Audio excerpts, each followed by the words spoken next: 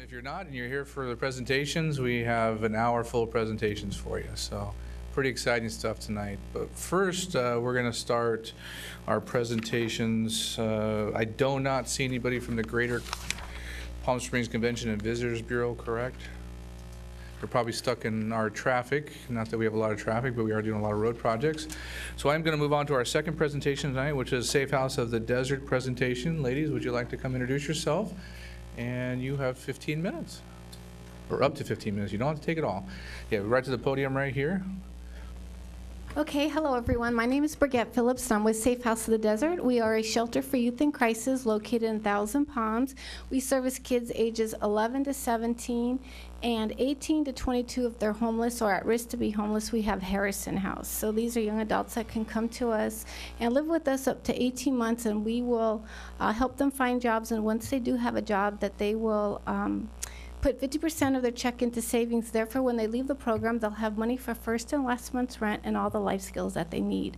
We also work with human trafficking survivors. We work with the Human Trafficking Task Force, and when they get a victim, they call us, and we go out there and meet with them and give them everything they need to begin their journey to become not victims anymore, but survivors. So. I'm also the Outreach Safe Place Coordinator, so there are 54 businesses in the Coachella Valley that are a Safe Place site, which all 18 McDonald's in the Coachella Valley are one. And how that works is the youth will go to a McDonald's to the counter and say, I'm here because you're a Safe Place site. Whoever's working there will get their name, their age, and call us at Safe House, and we'll come pick them up. But also, Sunline has 85 buses. That's a Safe Place mobile site, and how that works is the youth can get onto the bus, tell the bus driver that they need to get to Safe House, and the bus driver will then call dispatch, and dispatch will bring that youth to Safe House. We've helped a lot of young adults and kids, and again, Safe House of the Desert. If you'd like a tour, I'll be here at the end. I have brochures, and if you have any questions, you could talk to me. I'm going to turn it over now to Arlene. Thank you.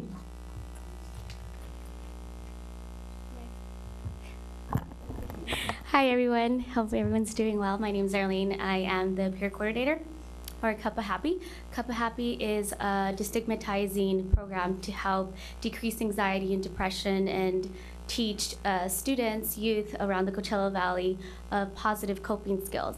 One of the programs that we offer is CAST. It's a cope and support training. It's an evidence-based curriculum that we have that increases resiliency. We also offer mentoring one-on-one with students ages 16 through 25. And then lastly, we have Directing Change, where it's a film contest, story building workshop about prevention and suicide and mental illness topics and such.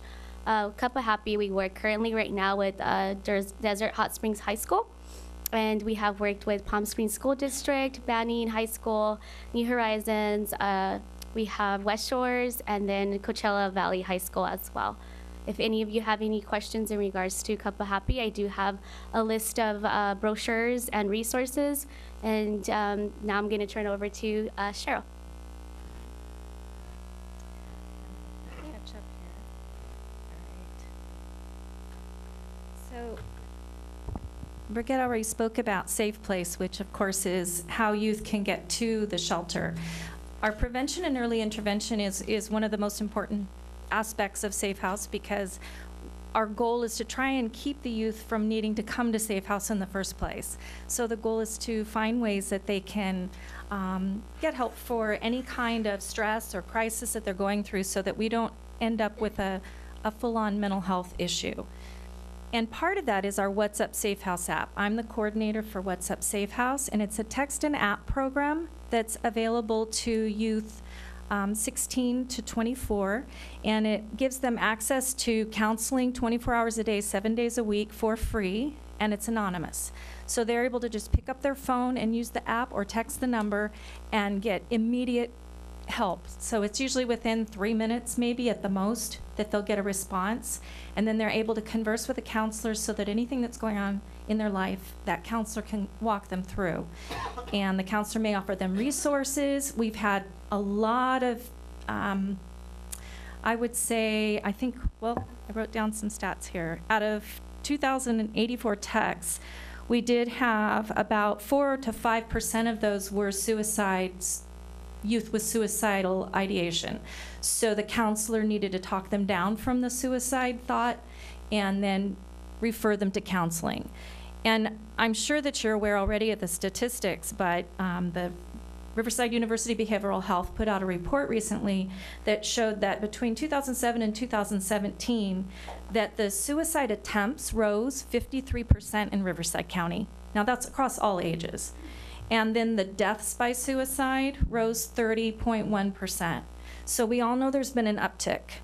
And then with youth, 39% of those numbers were 15 to 24-year-olds. So we can see that there's a need. But the good news is the app is working because we have been able to serve so many youth, and 40% have been referred out even just in the last month. So September we had 2,084 texts or app uses. That means there's a lot of kids reaching out and using the app. So the app is working. So our mission today is to make sure that the City of Desert Hot Springs is aware of not only the app program for the youth, but also all of the other intervention programs we have, such as Arlene's Cup of Happy program. And we're trying to get in the school and really be a part of the team that helps keep youth safe. So thank you so much for listening, and if you have any questions, we're happy to answer. Yeah, I'll open up to questions right now, but before that, I just wanted to say thank you for what you do for our valley. Safe House has been, when was the organization founded? Does anybody know? Yeah, and we've been open 13 years now. 13 years, We have a Safe House out in Riverside that's Yeah. been operating for 27 years. Yeah, I remember about 13 years ago when it first came to the valley, and it was struggling at first, and then a lot of people got behind it, and it's just been a perfect opportunity to help the youth in our region. And I know you two ladies have been part of it for a long time, a big supporters of Desert Hot Springs, so thank you. Regional Access Project helped them. They put 3 years of funding with them, and it was a good idea. But you didn't mention the name of the app, and it is very important. So It's the What's Up Safe House app. It's called What's Up Safe House. And you can download it on Apple, any of the Google Play, I think. And I have cards, and I have posters, I have anything that you need. There's a Thank table back there. Feel free to leave some if you choose. Gary? Yeah, amazing organization. I commend you. You guys are doing fantastic stuff. And I just learned about it a couple of weeks ago when we were having a meeting with Dr. Granger up at Painted Hills Middle School, who speaks very highly of you. And he walked me through it, Howes. And I think it's an absolutely wonderful model organization. I thank you guys for coming, and very happy to help support wherever we can. Leave the brochures, leave the other stuff, and I'm going to call you up. I want to go on a tour when I can here in the next couple of weeks. Love to give you a tour. So thank you again.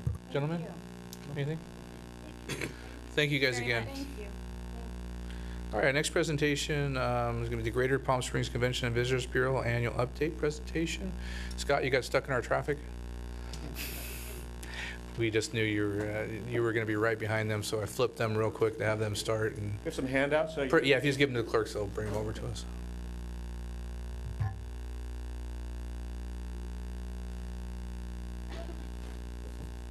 start selling tickets. You got a good audience tonight. That's good. They knew you were coming. I've got Mayor, members of the council, and city staff. Thank you for the opportunity to give you an update. I'm Scott White with the Convention and Visitors Bureau. We're going to talk a little bit about tourism. Next to me is Colleen Pace. She's our Chief Marketing Officer, and she makes all of our dreams come to reality. So we're going to go through a little bit of this. Stop us at any time if you have any questions. We want to make it interactive, and we look forward to sharing with you an update on really the health and wellness of tourism in the whole entire Coachella Valley, and specifically for Desert Hot Springs, obviously. Just a real quick reminder, we're still on a 10-year kind of tourism development plan. Our goal is to attract 16 million visitors by the year 2026. There's a little word cloud up there. It kind of talks about the things that are important to growing tourism. Obviously, a lot of that is access into the destination, air service, rail, which we've been working on with Riverside County Transportation Commission. And then focusing on our pillars, health and wellness, which obviously is near and dear to Desert Hot Springs with the well springs, the mineral springs. Arts and culture, outdoor adventure, education, workforce development we've been getting involved with the last few years because hotels have had obviously a difficult time attracting and retaining workforce. But we've really had a great plan, and we're about 7 years away. on the plan, and we're going to continue to move forward. We're going to talk a little bit about how all of these different components come together to hopefully achieve the same goal that we all have, which is bring more visitors to the destination and grow revenues for all of our cities and our business partners. The first one is just a real quick update on our economic impact for the destination. Just as a reminder, in 2017, we do a study every 2 years, so we'll do a study for 19 as well.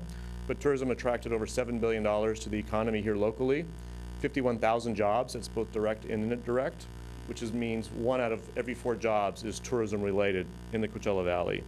And so we'll do this 2019 study in early 2020 by Tourism Economics. We should have something by the first quarter, maybe late second quarter, on how we did in 2019, but all indicators are showing real positive growth.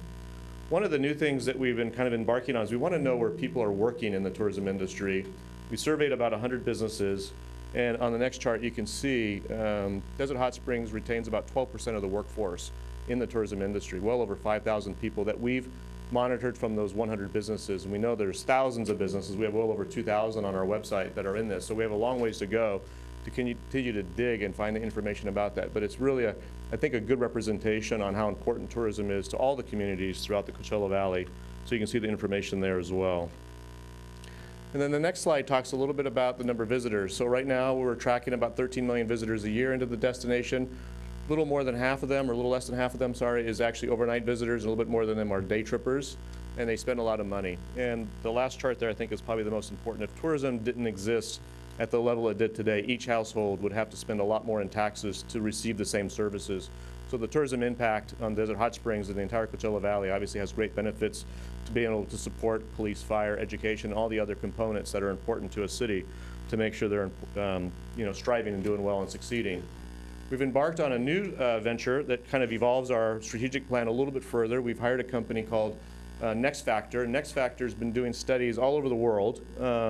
And they came in and did an analysis to understand, really, is all of the communities aligned? Are we really kind of going in the same direction to make sure that we understand tourism and that we're really working together collaboratively?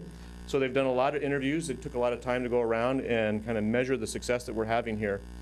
And so the next chart shows the number of people that were, I think, interviewed. So we had almost 500 people participate in the survey, a nice broad base in the local community, and we also had people outside of the community as well, meeting professionals and other travel experts in the industry give us feedback about our destination. And it was really a nice report. It's a huge report that we have up on our website, but I just wanted to give just a quick overview. What we've got here on this plotting is there's 4 quadrants, and it really helps the destination understand where they are in the process. Are they an emerging destination? Are they established destination? Is there community engagement, or is there weakness?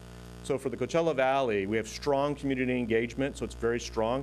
Everybody here understands the importance of tourism, and we're working together to make sure that we can really attract our market share away from other competing destinations like Arizona, Southern California, Nevada, and so forth. But the nice thing that you see on here is really the cities really came back with the same sentiments, understanding that really working together to try to grow the destination, and that we're an established tourism destination. But the important thing that we took from this is that we have to kind of keep the foot on the gas pedal, so to speak. And so through that, again, what came to the top was transportation. How do we grow air service into the destination? As you all know, we lose about 2/3 of our air service in the summertime, so we need to bring in like a Southwest, or how do we grow rail service into the destination, better public transportation? How do we make sure we have bikeability and walkability in our destination as well? Engagement with the visitors, that's why we did the Certified Tourism Ambassador Program. We're going around and we're trying to certify the employees, or anybody, police, fire, anybody that's kind of engaging with the public about the destination awareness and ambassadorship program. Community support, working with the residents, growing education, tourism hospitality programs at both Cal State and COD, working with both of those. One thing that kind of came up as well is public Wi-Fi. Do people have access to information? If they don't have access to Wi-Fi, they're not able to search for things to do and have opportunities to explore the destination through online browsing and Googles. And also groups that come to the destination find that as important as well. And then another weakness is we need more large-scale meeting venues and facilities throughout the Coachella Valley to attract those types of groups that create great compression for our destination. So, go back one. So we decided it was very popular among the cities and with a lot of our partners, Destination Next. We've actually now engaged them a little bit further. So we've hired them to do a city experience plan. So they're actually going to do individual city plans for each of the cities. So Bob's working with Luke. We're going to set up interviews. They're coming back the end of October, early November, so hopefully you're all available. We want to make sure that Paul and his team has an opportunity to work with the staff and all of you to get your feedback about any opportunities, things that are happening, dreams, desires, and so forth. And for those of you that have been to our JPA meeting, I know, Mr. Gardner, you were there, and you got to see some of the case studies that Paul introduced back in June. And that's what they'll start to develop is, here's some case studies and opportunities for Desert Hot Springs to grow tourism in the destination. And then there'll be an opportunity, if the city would like to, you can even embark further. He's providing some great opportunities for you to dig a little bit deeper into this strategic plan study. So we're going to give an update now on our 4 pillars that we've really been focused on for the last 4 or 5 years. I'm going to turn it over to Colleen. She can talk about the fun stuff. Thanks, Scott. As Scott mentioned, we focus on these 4 pillars: health and wellness, outdoor adventure, arts and culture, and culinary. And I'm going to talk a little bit specifically about Desert Hot Springs and how we have promoted these pillars within your city. So the first item I'd like to talk about is the 10-day challenge. So we have a sponsorship where we partner and collaborate with Wanderlust, which is part of Wellspring event. That's first kickoff year was last year. And what we do is we collaborate with them on a 10-day fitness challenge. So this happened over the course of 10 days, July 29th through August 7th. And one of the filming locations that we had was at Two Punch Palms here in Desert Hot Springs. That was pushed out on all of their channels as well as all of our channels. And then we also featured Desert Hot Springs partners on these 3 articles mentioned here. 2 other content pieces as well for health and wellness. We have a locale article that was written for the 4 most relaxing hot springs you can find in Desert Hot Springs. So this article actually launched September 19th, and of the 25 articles that we've done with Locale Magazine, this is the top performing article. From September 29th through the 30th, it had over 2,000 views, whereas the average article that we're doing has about 400 views. So this is a very popular subject for people. We also had a USA Today article that performed 102% of our benchmark. So again, very interested in the hot springs and the health and wellness in Desert Hot Springs. We also featured 2 partners actually in Desert Hot Springs, Two Bunch Palms, as well as We Care Spa in this health and wellness feature in Travel Zoo. So this was sponsored content. This received over 1,000 clicks to the individual partner websites that I just mentioned. And these are all complimentary, so we sponsor that with Travel Zoo and provide it back to the partners for free. My clicker. We all need to do that pose in order for it to go to the next slide. I don't know. We're supposed to get up and... They're going to reset it for you here. Okay, thank you. Try to click it if you can. Get up and pose for that. Go ahead and try to click. How's it going? No? Uh-oh. Can you guys manually click?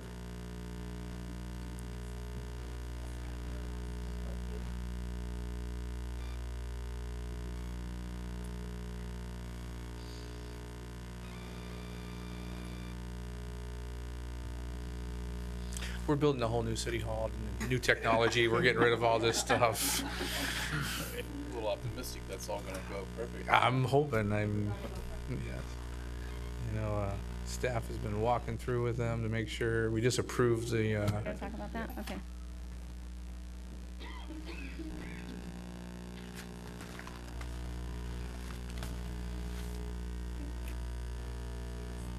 Okay. The rock. Next slide. There you There we go. Hey.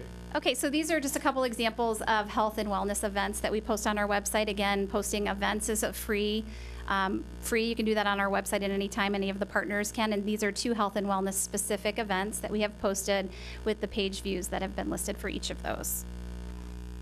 And then one other component, we're also working with CVAG and the Friends of the Desert Mountains to authorize trails. We have a lot of trails in the Coachella Valley that kind of go back and forth between private land and public land and so forth. So we're working with Friends of the Desert Mountains to verify that the trails are authorized, get them loaded up on the website.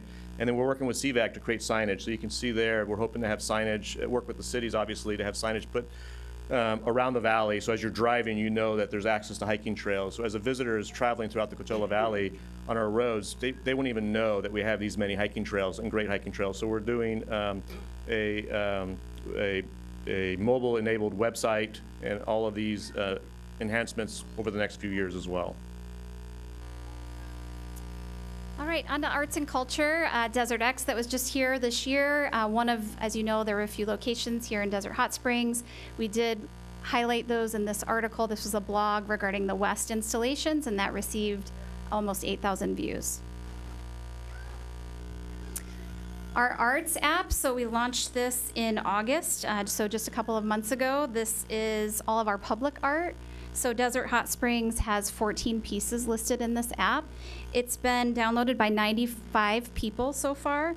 87 people agreed to use the data from here, and 2,000 people viewed the app in the App Store. It's been created by yeah. a student at Cathedral City High School. So he created the app originally, and we helped enhance it with him. We haven't really started pushing it out. We haven't marketed it yet. That's why we don't have that many downloads.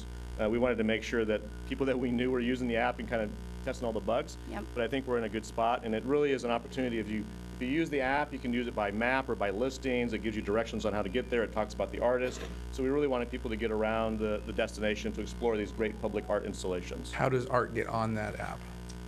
We worked with the city, so every city submitted what art they wanted. So we worked with your team at the city to get the images, the descriptions, the locations, and so forth. And So if we have a update it. new piece of Absolutely. art or a Yes. mural go up, we just have the city work with you to get it on there? Correct, Got it. yes.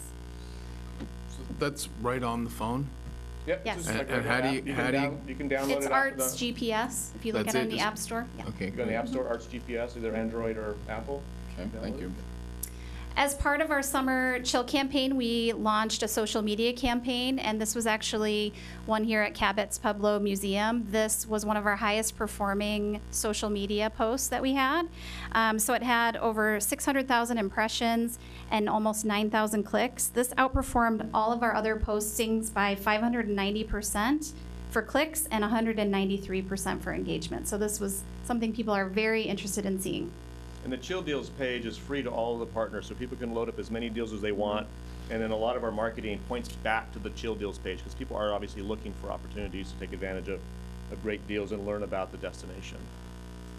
Dine GPS, so this supports our culinary pillar. There are 21 restaurants that are listed here in Desert Hot Springs. So this, again, is a continuous push that we have our channels for Dine GPS as well. So we're posting on social, blogging, putting in our content, and then we have Restaurant Week, of course, that we do at the end of May. Visitor website. So the landing page for Desert Hot Springs has received so far over 200,000 page views. The top performing page views were the Hot Water Guide to Desert Hot Springs, the city page, and Two Bunch Palms partner listing.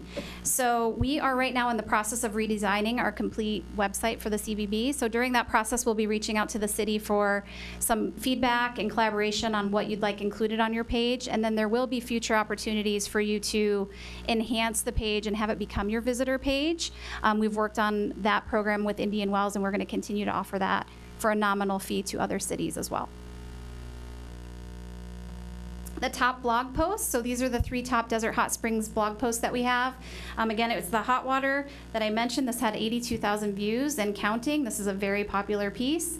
Unique spa treatments article, and then the Desert X West locations that I mentioned. So far, Desert Hot Springs was in 97 blogs year to date. Our website events calendar, we posted so far 10 events year to date. Again, this is a free listing. The top events that have been listed from last year were the Holiday Parade and Tree Lighting, the Hot Springs Sound Bath Meditation, the Artisan at Pueblo, and the Cultural Weekend. Partner listings. So these are the listing page views, and the top viewed partners are listed here: The Spring, Two Bunch Palm, Hacienda Hot Spring, Tucson Springs Hotel, and Sea Mountain. And chill deals. So we have year to date, have 22 chill deals that have been loaded onto our website, and almost 3,000 page views. Travel Zoo, so I mentioned this a little bit earlier. We had some sponsored content there, but you also have the opportunity to have a free listing here, all the hotel partners. Currently, we have 13 partners that take advantage of this, but none currently are in Desert Hot Springs. So this is an area of opportunity that we'd love to see Desert Hot Springs included in, because it is a free listing. It garners over $1 million or 1 million impressions for this, and it reaches over 7 million people.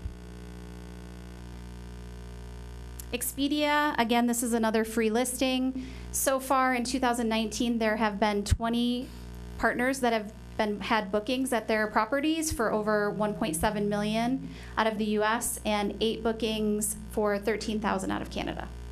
Again, it's another free program that we promote the destination and the hotels through Expedia. We do all the marketing with Expedia to make sure we get the right exposure and hopefully driving incremental revenue and bookings to the hotels. So it's been a real popular program.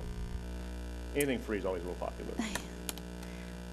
Videos, so far this year we have 2 videos. We have 461,000 views, 850 minutes of watched YouTube videos that feature Desert Hot Springs. Social media, so far we have 18 Facebook posts and 13 posts in Instagram. So we have over 360,000 followers in Facebook. So when we do post, we have a very wide reach. So this is a great opportunity. We encourage all of our partners to continue to give us content so that we can continue to promote the destination. But these are just a few examples on the right of what we've posted. Chillspiration. So you can see the piece here. This was actually at the Spring Resort and Spa. This was part of the social media campaign that we did over the summer. This was over 100,000 impressions, 75,000 views, and 100 engagements on this particular post on the Spring. And Wanderlist. So we did a feature on unique boutique historical small hotels. So this is actually, I think the next slide is going to show you that piece if you haven't seen it.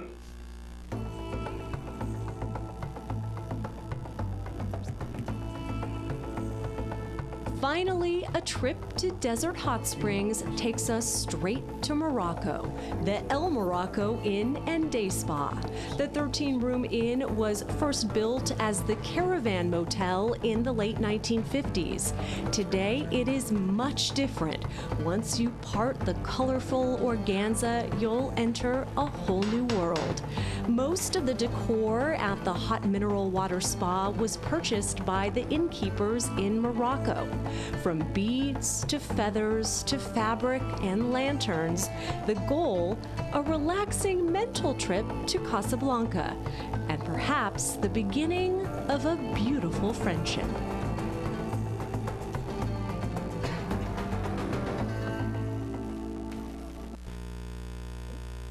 So last but not least, on the marketing PR front, this is our media push. So basically the team is always pitching the boutique properties, the health and wellness, and Cabot's Museum is very popular as well. So these are just a couple of examples of some articles.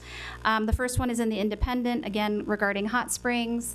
The next article in the Wall Street Journal was specific to local favorites. So one of the local chefs actually highlighted this property as the Holiday House, from the Holiday House, Sam's Family Spa is his favorite place to visit. So that's a little plug for Desert Hot Springs as well.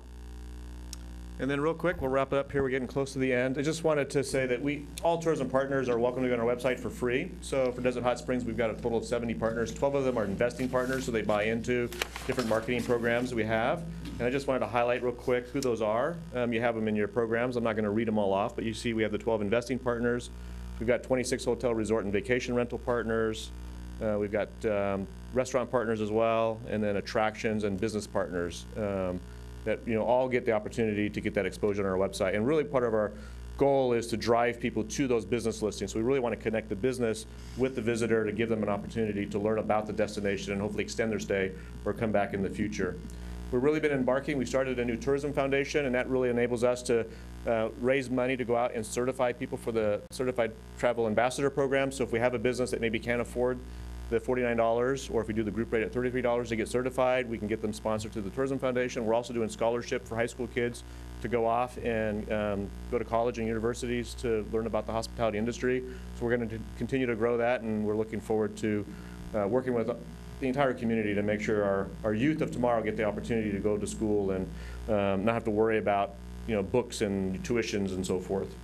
And then the other area that we're involved in is air service development. We've had some new airlines come on board this year. We work with a company called Avion Pacific, and they represent us as a destination. As you know, we can go into contracts with airlines where the airport can't. So the airport's a little bit handcuffed in the terms as they have to follow FAA regulations, so any incentives that they do have to be available to all airlines, where I can do, or we as a CVB can do specific deals. So Alaska Airlines started service from Payne Field, which is just north of Seattle. Seattle continues to grow. And then Contour goes to Sacramento now. So we entered into a minimum revenue guarantee with Contour. He was a little bit, obviously it's a new market for him and for us. So we wanted to make sure that they felt comfortable going into Sacramento. It's doing well. It started in September, and he said all of the pre-bookings going in October, November are strong. So we hope to grow that service. Everybody always asks about Las Vegas, so I think Contour in the future might add Las Vegas and maybe even one other destination, potentially Oakland or San Jose in the future. And then you can see some increased frequency to Toronto, Portland, San Francisco. Atlanta's exciting. We're going to get nonstop service to Atlanta this winter starting in December, going all the way through season, and we're hoping that we can convince them to stay year-round. And they're growing service to Minneapolis and Seattle, and then Sun Country added San Francisco. And you can see we really had some nice growth in our air service over the last few years. This is the number of seats coming into the destination, and we need that supply in order for us to be successful. And then on the international side, we have representation in the 5 different countries that you see there: United Kingdom, Australia, France, Germany, and China. And then we're doing special projects in South Korea, India, Italy, and some of the Scandinavian countries. And as you know, the Chinese market loves the mineral springs, and we've had FAMs up here in December, and we'll continue to promote that. Gary and his team have brought in over 400 international clients to the destination, really doing some nice reach. And the international visitors, you know, they stay longer and they spend more money, so we really want to continue to grow that international market. And then last but not least is our budget. Just to kind of give you an idea where the money is coming from. 81% is coming from the T-bid, which is from the hotels, 10% from the JPA, and 9% from public. And then you can see for Desert Hot Springs, it's 0.15% of the JPA. So $31,000 from the JPA formula from the city, and then the majority of that's coming from the T-bid. And then we really are proud of the fact that we're spending, 94% of that money on sales and marketing efforts, really low overhead and administrative cost to run the organization. We really try to, every dollar that comes in, we run ourselves like a nonprofit. So whenever a dollar comes in, we want to make sure it's going back out in an effective manner to really promote the destination and make sure that we have the ability to tell the story about how great it is here to travelers, not only in California, but the East Coast, internationally, and beyond. And with that, that ends our presentation. We appreciate the opportunity to share an update with you and be more than happy to take any questions. Fantastic job. I know, how long have you been with the CVB now, Scott? 9 years. I was going to say 12 years, 9 years. I remember when you Some first... days it feels like 12. Yeah, I can imagine. Today doesn't, but some days it does. Aged like us in the city council, 7 years for every year.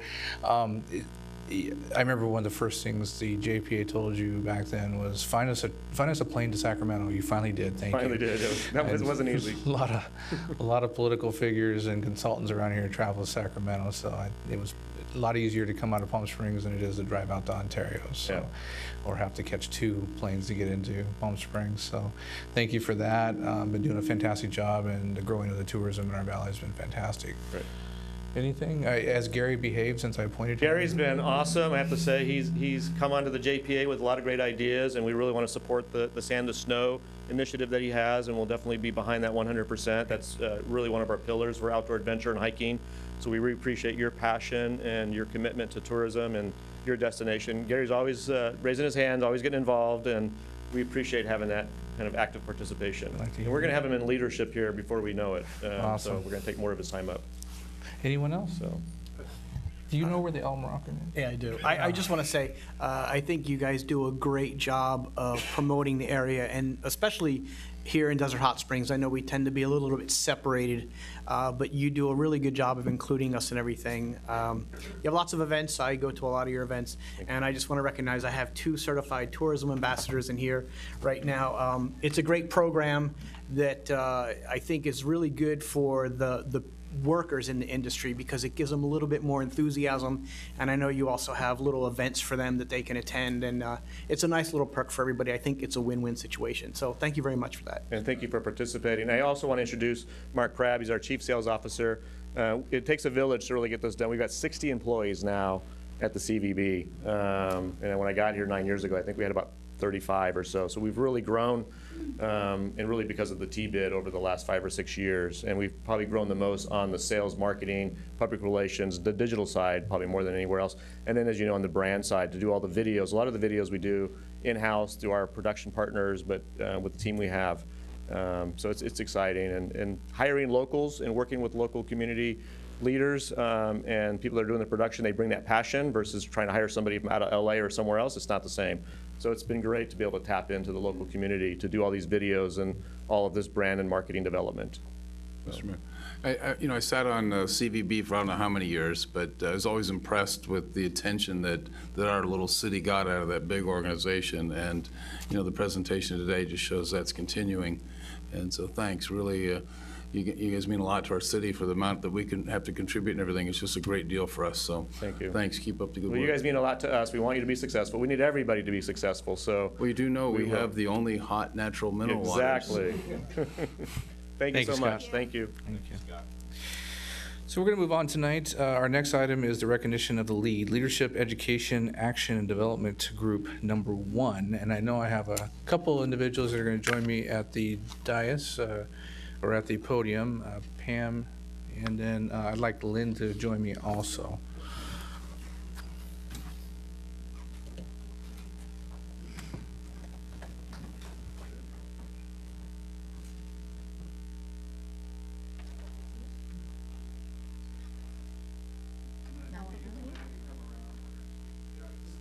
You want this? Oh, I got one, thank you. Do you need an extra one?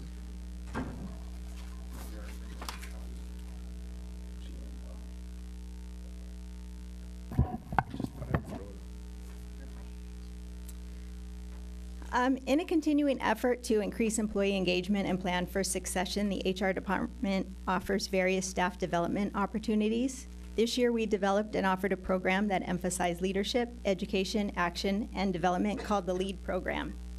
Employees who are interested in learning more about city management's philosophy and approach to public service, understanding how each department functions both independently and cohesively, sharpening their leadership skills, and making a difference in the community were invited to apply for the program. Employees selected to join were obligated to commit to attend all the training sessions, participate in all the activities, and to work together as a team to decide on and complete a community project. The city manager and each department head were each scheduled to facilitate a meeting with the participant group and provide operational insight regarding their department and how their department contributes to overall city goals while focusing on collaboration, communication, and teamwork. They also shared their knowledge and experience and answered questions developed by the participant group. Our very first participant group is on the agenda later this evening to provide a staff report to you on their community project. However, we wanted to take a few minutes to introduce them individually and proudly recognize the time and effort they dedicated to participating in the program. I'm not going to read every certificate because we'll be here for a long time, but I'll have the ladies help us hand these out in a minute. But basically, it's a certificate of recognition. The mayor and the city council of the city of Desert Hot Springs hereby honors in recognition of your contribution and participation in the city of Desert Hot Springs LEAD program. We want to thank all the city staff that participated in this. Large corporations out there usually have some sort of leadership program, and they get out and they try to do good things. Not often do you find smaller cities or corporations or even small businesses that go up and beyond, and I feel our city manager has set the bar high for our staff, and I want to thank our Human Resources Office for putting this together and for you participating in it. It meant a lot to me as a community member to see you, the staff members out there recently at the community event and letting yourself be known to the individuals. A lot of times they come to us, the city council, with their issues because it's easy to get a hold of us and yell at us for it. And you're the front line a lot of times that come in and get the brunt of what they're upset with the city council about. But you were there, you opened up to the public, and it was a wonderful event. So I'll let you announce the names, and you can bring them up. You can pass them on to Lynn, and she'll. Okay. Virginia Alvarez.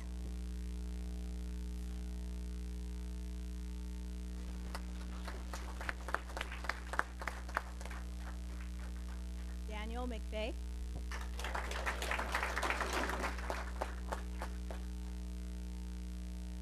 Colleen Michael.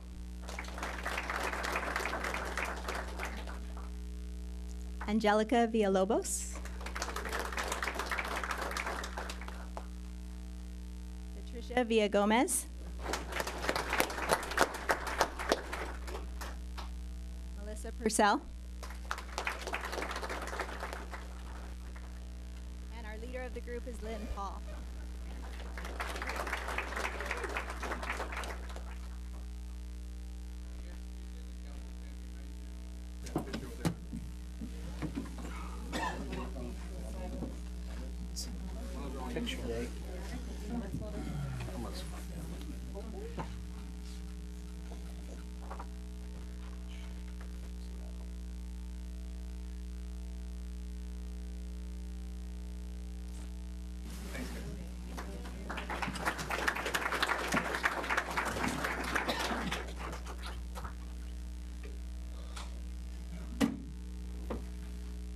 Now, with my pleasure to invite up, I think this is the last time I'm going to say this title, our Acting Police Chief Jim Henson, to give the police department's life-saving awards.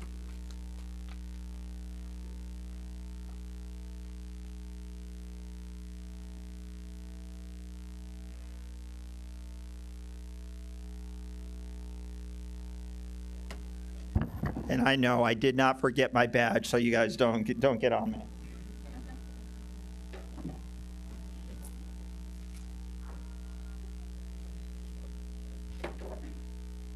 Okay, at this time, I'd like to call out Sergeant Saucier and Corporal Hazen up. Come on up.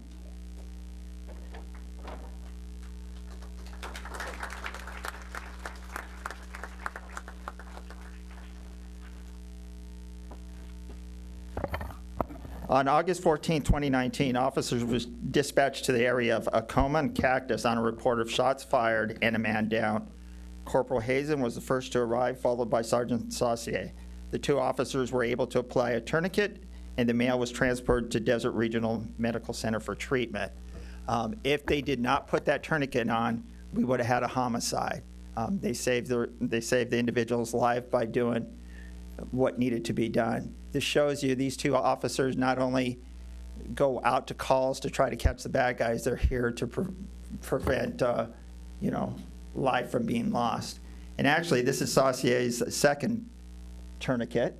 I believe 2 years ago, he had a suspect go through a window trying to get away from him.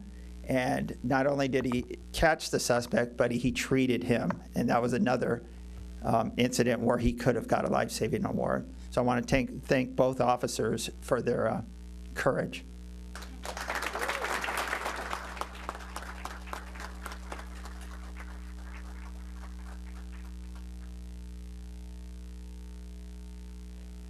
And some of you may not recognize him because he doesn't have his helmet on, but that's the motor officer. We know.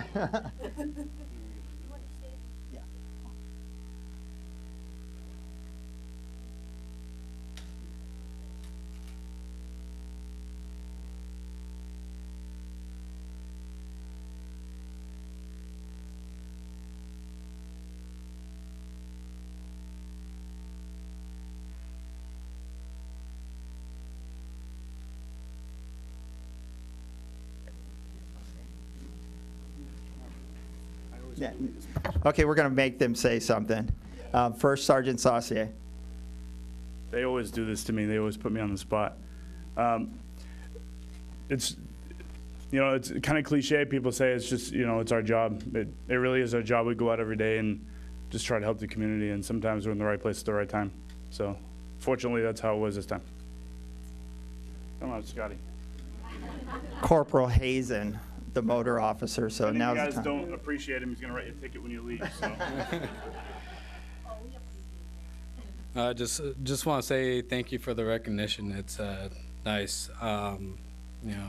Again, it just happened to be right place, right time. I was only a block away from when the call first came out, and I was actually on a traffic stop writing a citation to someone. Is one of the ones that I let go to get over to help this individual. So I just went over there and tried to, do my best efforts, and it paid off. So thank you. Thank you. Thank you. And we, as for the city council, gave them both recognitions also for their service. Thank you, gentlemen, for what you did. Jeffrey, would you like to join me up here?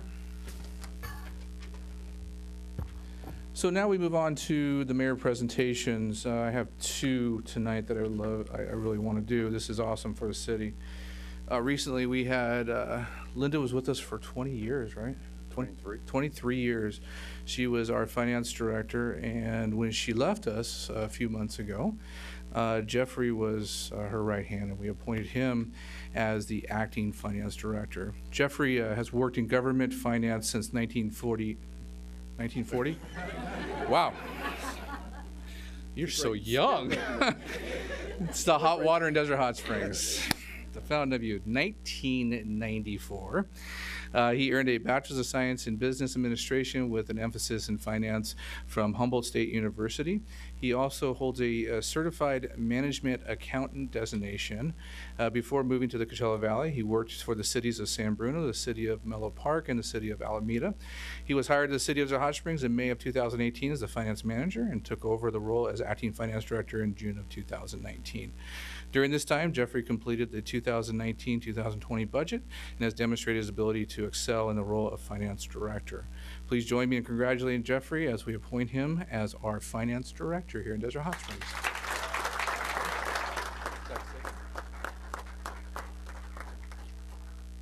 I just want to say thank you. Enjoy this opportunity, and I was very, very proud to be part of the city of Desert Hot Springs.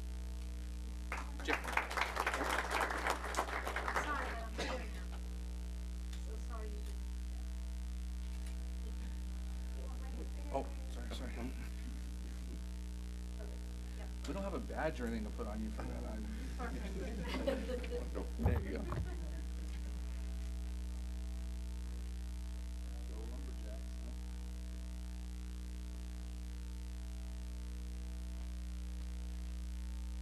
Chief Henson, would you join me up here? And as I said in the last comment, the last time I'll ever say acting chief. This is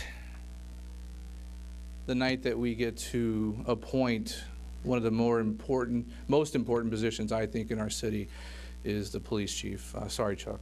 I'm gonna say it's a little more important than you. He was a chief. Yeah, he was, but still, this is the more important. As you know, a few months ago, our chief resigned, and we actually appointed Jim as our acting police chief. Chief Henson's has been in law enforcement for 28 years. He holds a Bachelor of Arts degrees from Ashford University in psychology and is nearing the completion of his master's degree from Cal Baptist University. His professional training includes the Sherman Block Supervisional Leadership Institute and post-management course, executive development. Chief joined the Desert Hot Springs Police Department in 2005. He worked patrol and detectives division before being promoted to sergeant in April of 2015. On February 7th, 2015, he was promoted to commander, and on March 6th, 2017, he was promoted to the rank of deputy chief. Jim was responsible for overseeing the day-to-day operations of the department and continued in his position until he was appointed as acting police chief in May 24th, 2019. Chief Henson has received multiple awards during his tenure, including the Officer of the Year for 2009 and 2011, the Mayor's Award in 2019. He has proven the City of Desert Hot Springs Police Department and our community exceptional service over the last 14 years, and I am pleased to announce that today we appoint Jim Henson as the police chief for the City of Desert Hot Springs.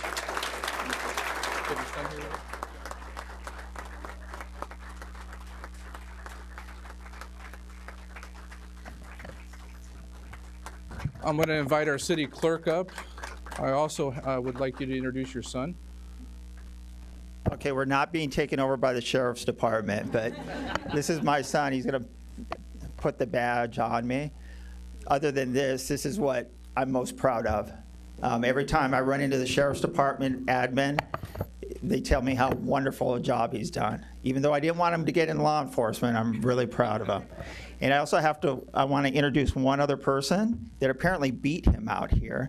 Back when she was 16, she did a shoulder tap operation, so she went to 7-Elevens and some of the other stores and tried to buy alcohol as a 16-year-old.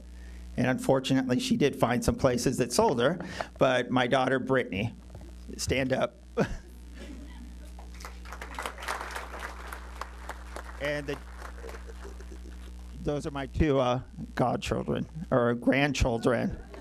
God. All right. So we're going to have the pinning of the badge right now.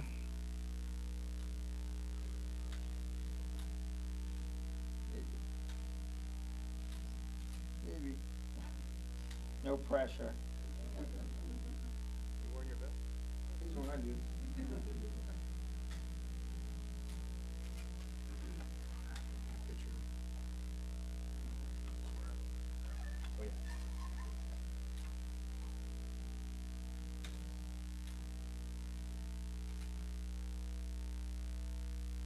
And don't leave your cameras up. I'm going to have the city clerk come up and swear him in.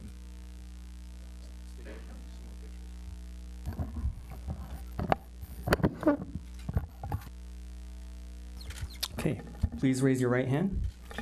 Do you, Jim Henson, Chief of Police for the City of Desert Hot Springs, solemnly swear or affirm that you will support and defend the Constitution of the United States and the Constitution of the State of California against all enemies, foreign and domestic?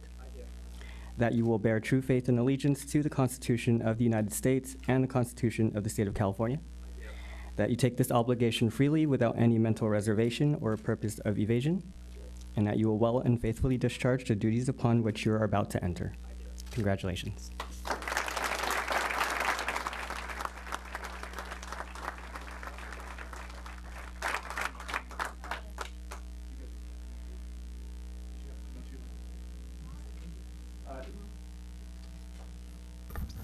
Just real quick, I've been accused of not watching social media, so hold on one sec.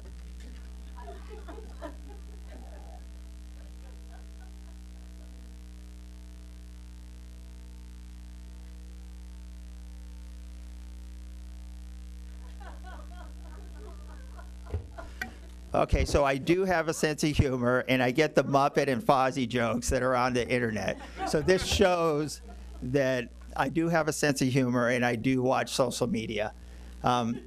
Just a couple other things. This isn't about me. And in my tenure as a chief of police, I want you guys to understand that I'm just here to provide the equipment for the officers that actually do the job. Been doing this for 2 to 3 years. I don't want to be the face of the department. The face of the department is right out there. So I want all the police officers, code enforcement, and animal control come on up here so that we could get another picture with the actual Desert Hot Springs Police Department, the face of the department.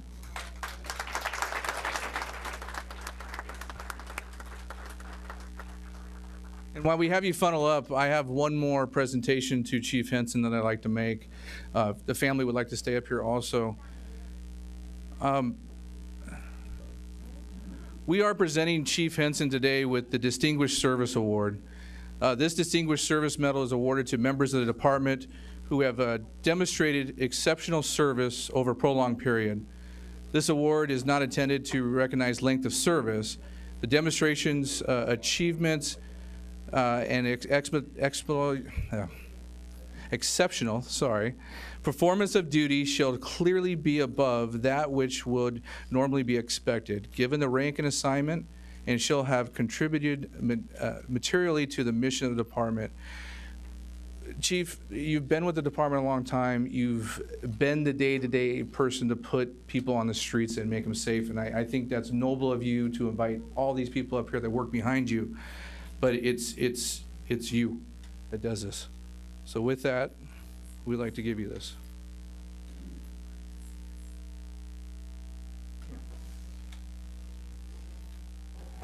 And recognize you can put this on your wall. Bigger than most we give out, so. And we want to thank you again. Thank you.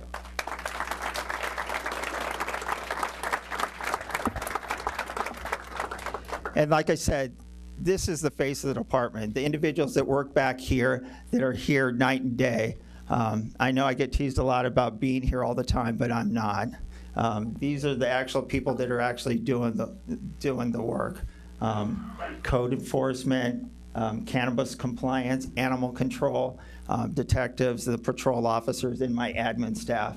And I just want to also say a special thanks to Mark Garcia, who's out here doing an audit for us.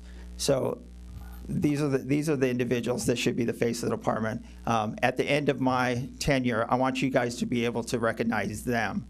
Know who you can call to for help. It's not the chief of police that you need to call. It's these individuals back here, and they'll get the job done for you. And just one last thing, Brittany, why don't you come over so I could get a picture? Saturday, I got a text message, and I didn't recognize the phone number, and apparently it was Sheriff Bianco that was at a picnic with my daughter, and he decided to send me a picture with my daughter. So I don't know if I'm her favorite police chief, but I'm one of them.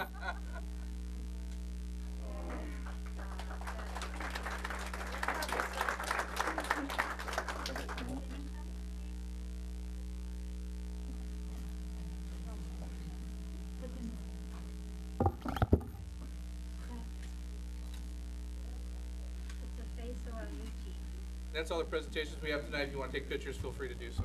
Thank you.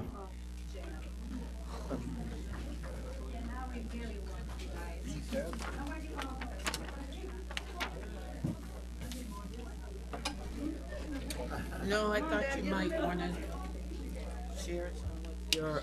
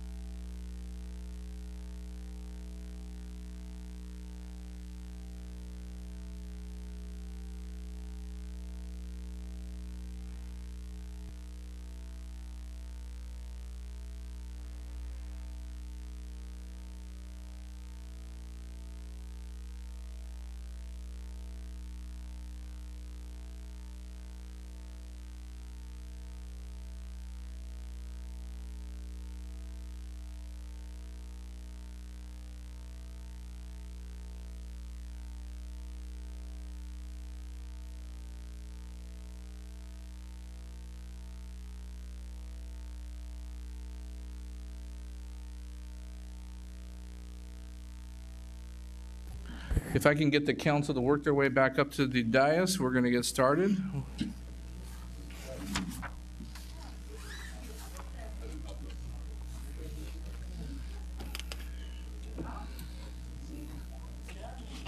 Martins are on vacation.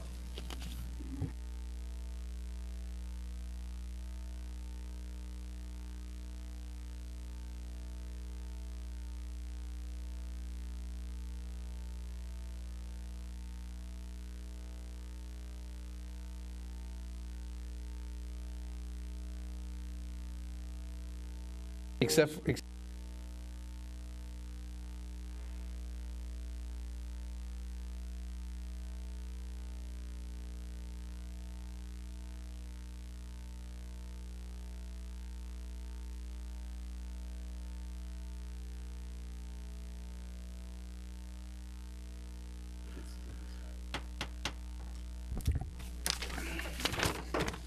right, Melissa, that's enough. I'm joking. She doesn't come to many meetings, so we gotta give her a hard time when she does. This is the City of Desert Hot Springs regular meeting of the City Council, and the City Council serving as a successor agency to the Redevelopment Agency Board for October 15th, 2019. This is a 6 p.m. regular meeting at the Carl May Center here in Desert Hot Springs. Roll call, please. Councilmember Betts. Present. Councilmember Gardner. Councilmember Griffith. Present. Mayor Pro Tem Pai. Present. Mayor Mattis. Present. All right, is there anybody from the Ministerial Fellowship or anybody would like to give an invocation tonight? I see none. I will move on to the Pledge of Allegiance. Would everybody please stand, and I'll have Mr. Griffith lead us in the, oh, wait, I did last week, didn't I? Or did I last week? You did last week. Okay, then I'll have Mr. Griffith lead us this week. I pledge allegiance. Pledge allegiance to the flag of the United States of America and to the republic for which it stands, one nation, under God, indivisible, with liberty and justice for all. And now we'll move on to the city attorney's report on closed session. Ms. Marai. Thank you, Mr. Mayor, members of council. We have no reportable action this evening. The approval of the agenda. At this time, the city council may amend the order of the agenda and approve the consent calendar as in whole. Would anybody like to pull anything from the consent calendar? I see nobody. I'll accept a motion to approve the agenda as is. So move. Second. There is a motion and a second on the screen. Any discussion? Is there any comments on consent calendar items by the public? I see none. Please vote. Motion passes unanimously. Thank you very much. At this time, we'll have public comments. At this time, pursuant to the Brown Act, any person may comment on matters of general interest within the subject matter jurisdiction of the City Council, not listed on the agenda. Under the Brown Act, the City Council shall not take action on or discuss matters raised during public comment portion of the agenda that are not listed on the agenda. All comments are to be directed to the City Council and shall be devoid of any personal attacks. Members of the public are expected to maintain professional, courteous decorum during public comments. The first comment I have is Eddie Johnson, followed by Mr. Gupta.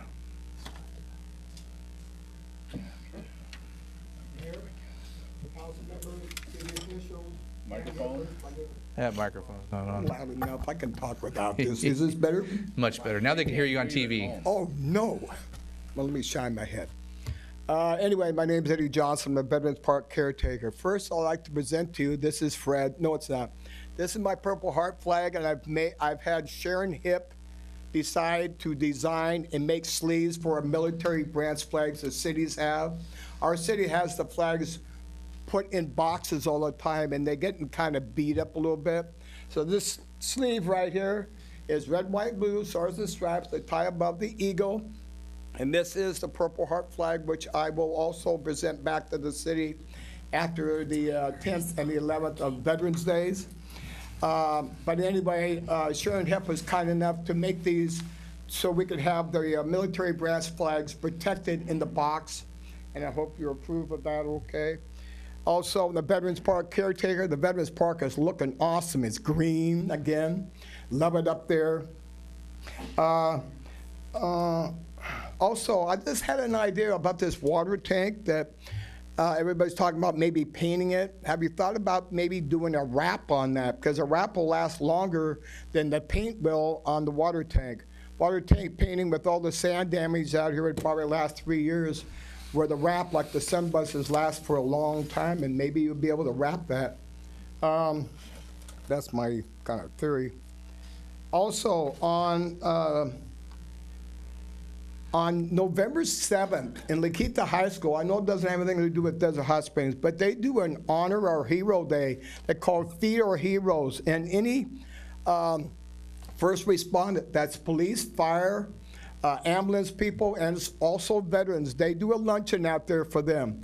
And this is called Feed the Heroes. And it'll be starting at 11 o'clock to 1 o'clock, like I say, on November 7th. And we're having turkey, ham, mashed potatoes, dressing, the whole thing that you'd have on a Thanksgiving dinner. And this is their way of saying thank you. I hope sometime in the near future, Desert Hot Springs can do the same thing with Desert Hot Springs High School. Also, on Veterans Day, November 11th, Palm Springs is hosting their 23rd Veterans Day Parade, and it starts at 3:30 in the afternoon. I've done 20 years of this. I've enjoyed it. I'm going to be hopefully behind the high school band in Desert Hot Springs in my PT Cruiser. So I get to ride in the parade this year, so I'm very honored with that too. And I also want to thank, I think Lynn Paul has left, but Lead gave me a nice thank you letter, and everybody signed it for me for all the help I did to help with them on the, Oh, I'm sorry. To help with me. She's paying me $10 for this, but I want to put it towards the wall. But I want to thank them all very much for letting me be a part of that. And they also made a donation towards the Vietnam Honor Wall of $413. Thank you very much for that. That's awesome. I thank the brave people, like I said before, as the mayor, Mr. Griffin and also Garrett Gardner here for getting on the tank and coming out looking blue as they did when they went in. The wind was really bad, but everybody had a good time. And like I say, I hope we can do that next year again. And thank you, Lynn, and thank you all. I appreciate it. Thank you, Thank Eddie. you. We don't have a timer tonight. Usually you have 3 minutes on the clock back there. I'll start the timer here. I'll give you a notice when there's 30 seconds left. Mr. Gupta, is it Sanjay? All right, good. Thank you. Good evening, Honorable Mayor, city officials, and council members, and police chief. My name is Sanjeev Gupta. I'm chairman, co-founder of IREP International, LLC based in Palm Springs. We are a recent small business startup and member of Coachella Valley Economic Partnership, Joe Wallace, Augustine, those guys. IREPA is a certified value-added reseller of computers and other office equipment. In addition, we also transform cities into smart cities with a variety of IoT, Internet of Things, assets. All of these are from Tech Data Corporation. And what some of these IoT transformation assets can transform your city in terms of smart healthcare, smart buildings, smart parking, lighting, security and surveillance in the city and schools, as well as smart education, smart factories in the cannabis industry, agriculture, and much, much more. So we look forward to serving your technology needs in the Desert Hot Springs. And now into the future. So how can we serve you better? Thank you very much. Thank you very much. Welcome. Mr. Saini? I know I'm saying that wrong. I am so sorry.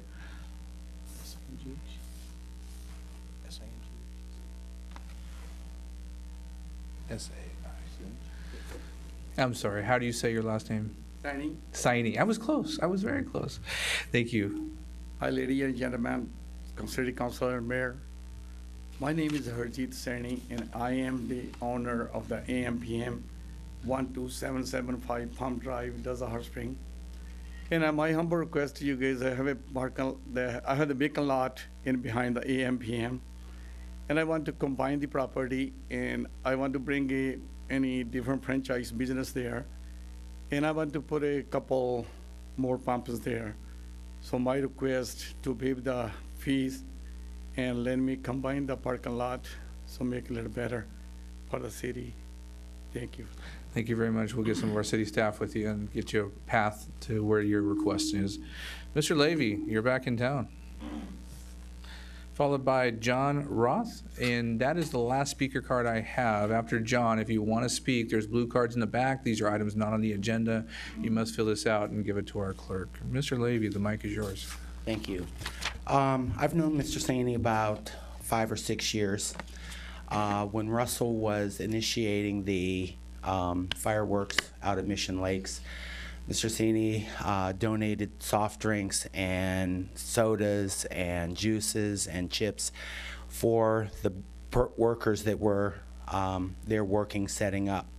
He's also just recently donated bicycles for the Veterans raffle.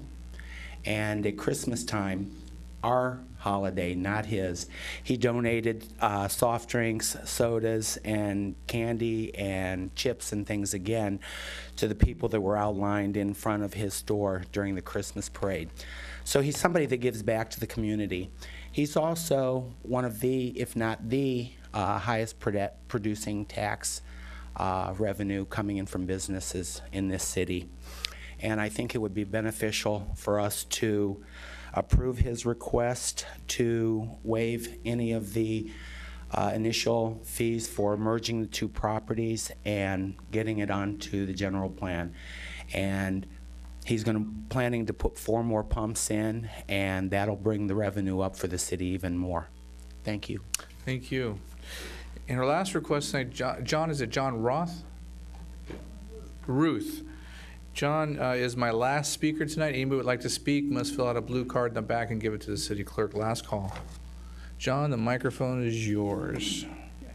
Had a heck of a time in high school. I was, Ruthie. So anyway, I wanted to speak about the speeding on Mountain View. you know, we have people speed sometimes all over the city, but on that particular road, people are sometimes going 60, 70 miles an hour, and I know 2 people personally who has lost a relative by someone that was either speeding or speeding and drinking. And so what I was just kind of suggesting, what I'm suggesting, is that if like if we had a police presence on one of the 4 streets that go from Hacienda, occasionally people might slow down or something like that. And that's the main thing. And I guess there is one more. I'm on Social Security disability, and I was in a homeless shelter for a year, and I'm now in an apartment with my son. We've been there 3.5 months, and they're going to raise our rent in December. And I understand that in the state that they're going to make it so that there's a cap so you can't do that. So I was wondering if there is some way that I could just dispute having the rent raised when I've only been there 3.5 months. I don't know if it's a proper thing to bring up here, but I appreciate the opportunity to speak to you. Mr. Ruth, it's always proper to bring your concerns to the city council. I have staff from the police department and our city staff that will meet with you out there to get some of your concerns answered, okay? I really respect the police department. And We do too, we like them. Thank you. Awesome. I have no other blue cards. This is the last call. Anyone would like to speak in public comments? I see no one standing. I'll close public comments at this time. We'll go city manager's report. Mr. City Manager? Thank you, Mr. Mayor. Danny, are you ready to make your report on Palm Drive? Yes, perfect. We'll start with Palm Drive entryway. The Palm Drive entryway has been 100% complete. We actually fine-tuned some of the uplights, so now we have programmable lights on the entryway, both sides and the median, and we will be programming them and changing the lights throughout the entire year. The Palm Drive ATP Cycle 3 project, the one that's going on for the sidewalks and streetlights. Currently, we're completing some ADA ramps and some concrete work on the east side of the street, and Spectrum will begin working on the west side of the street, undergrounding those poles and undergrounding those wires. That should begin on Monday. Palm Drive, the 2 new traffic signals. We had our pre-construction meeting last week, and some augering will begin in 2 to 3 weeks on Palm Drive Desert View and on Pearson and Choya. And our Palm Drive Phase 2, the construction will be awarded at City Council on the 2nd meeting of November. And we do have our Palm Drive street name signs going up. Majority of intersections have been installed. We are still troubleshooting a couple of signs that aren't working with our photo cells, but we will have those all up and running. Thank you, and that concludes my staff. Question.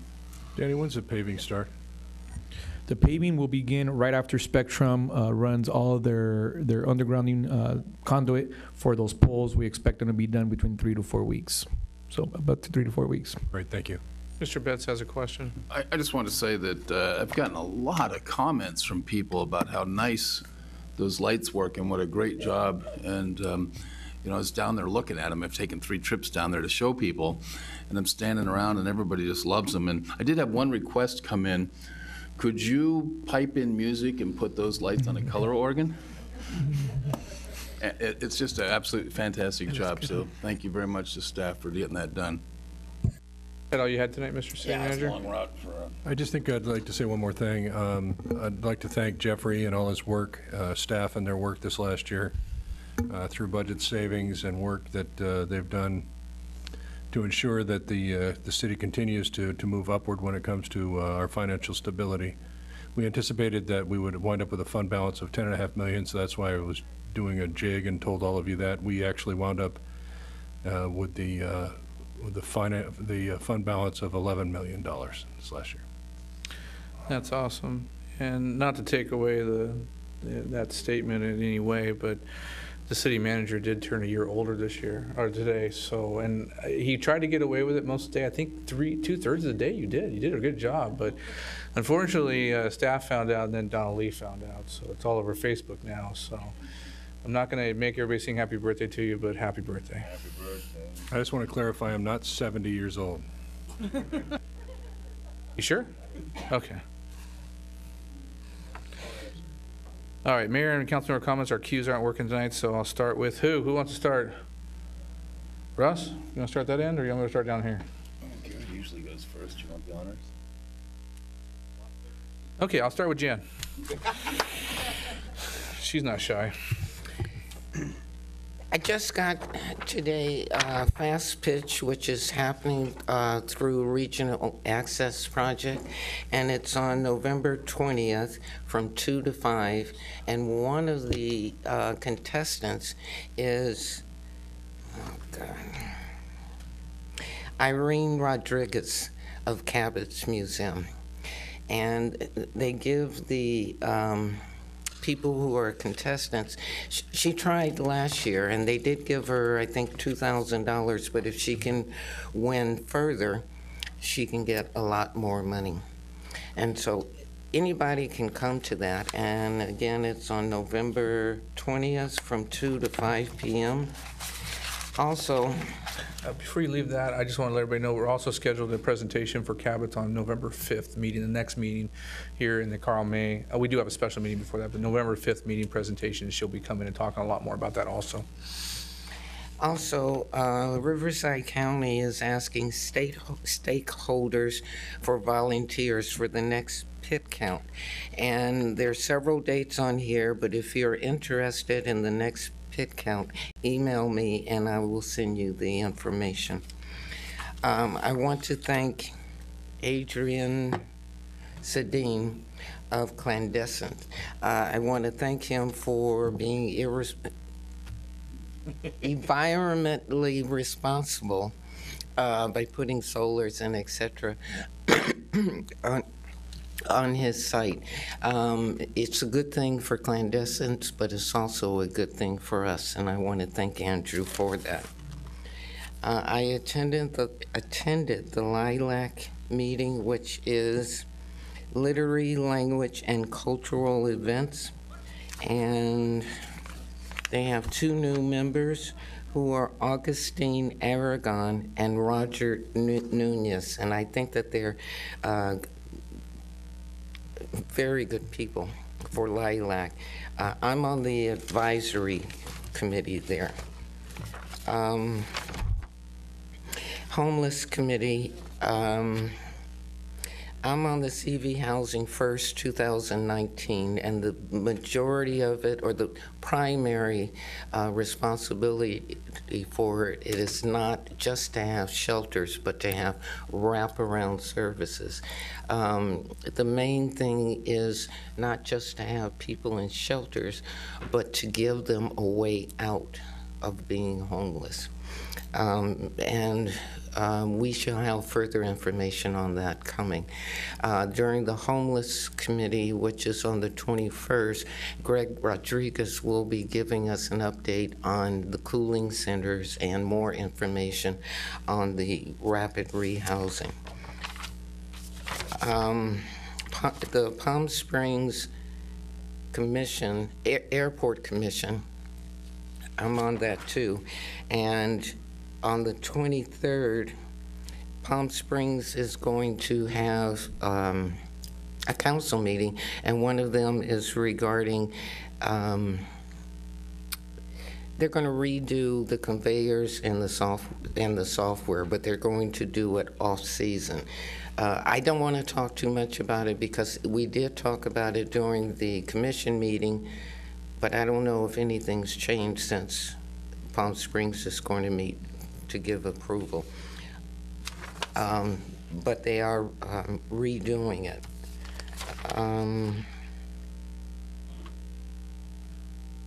I attended the Community and Cultural Affairs Commission, and I was supposed to have a video of the senior centers where they're doing arts, but I didn't get the video, so I'll do it at the next meeting.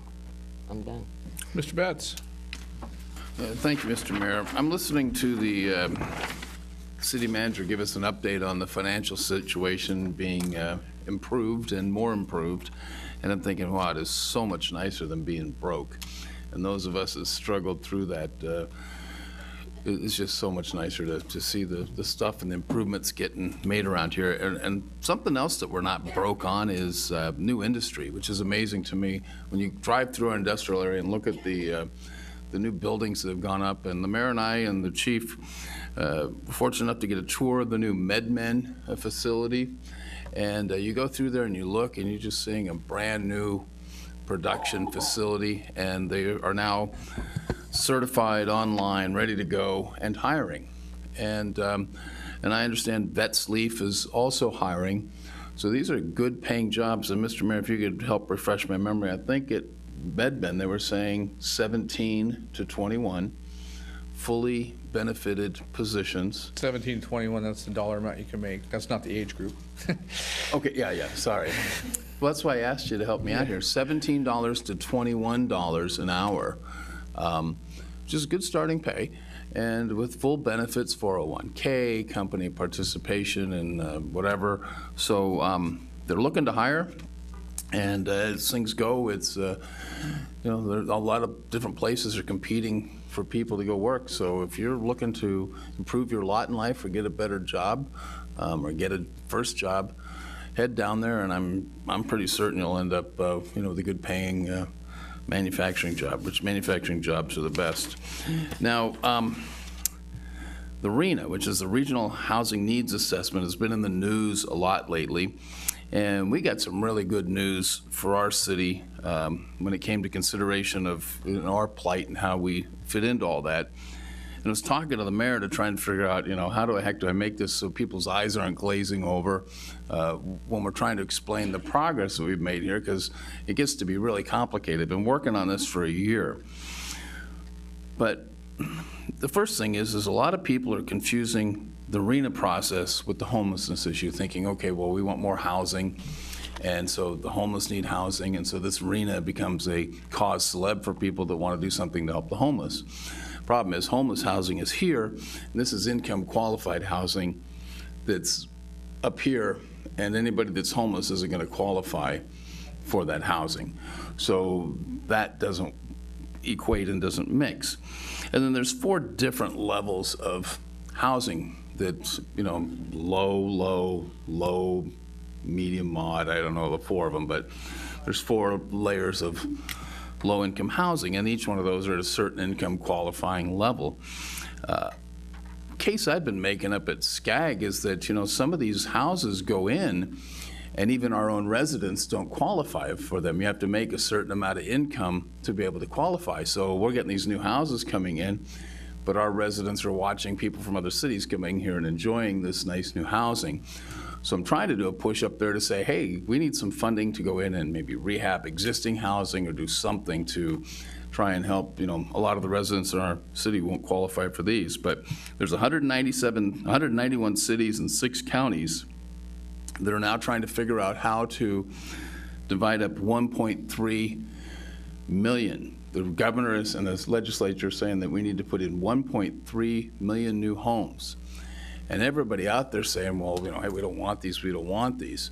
But as the mix has worked out for us, it's actually came out to be the type of homes that we will be getting here are actually going to really enhance our community and be very beneficial. So anyhow, in the past, we got the short end of the stick. It was a concentration of poverty where there's already a concentration of poverty. I mean, if we're going to be realistic about the situation here. And HCD, Housing Community Development, and staff up at SCAG, after hearing about our plight, said, you know what, that's not right. And we're not the only city with that condition. So we got together and we said, hey, we need a little more equitable distribution of this housing here so that we get a fair mix of proper housing. So I don't know, Mr. Mayor, if I ever did that any clearer. If anybody's any clearer on all that, I tried my best. I'm trying to read from my notes here, but working through this issue, we've putting in the time and everything, I think we've come out pretty good on that one. So if you have any questions, you can certainly contact me. Now, I serve on the Airport Land Use Commission, and that's not a direct appointment of the City Council. It's a county appointment. And I've always talked about, mentioned that I go there, but I'm just going to briefly explain, because somebody says, well, what the heck is it? And, we don't have an airport in our city, so what are we doing?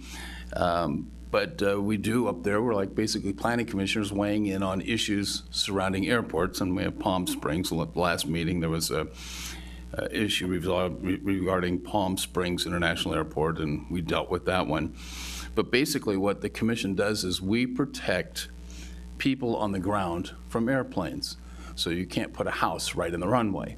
So that may be, and a perfect example of that would be the jet that crashed into a warehouse without any fatalities up in Riverside not long ago.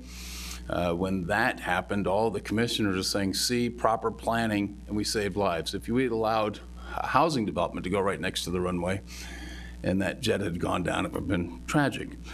And then we also protect airplanes from people, which would be when an airplane's coming in on approach, the glare from solar panels aren't blinding them. And you can't believe the glare studies that you have to look at and read and study. So anyhow, that's as detailed as I need to get into that, but I'm happy to deal with that one.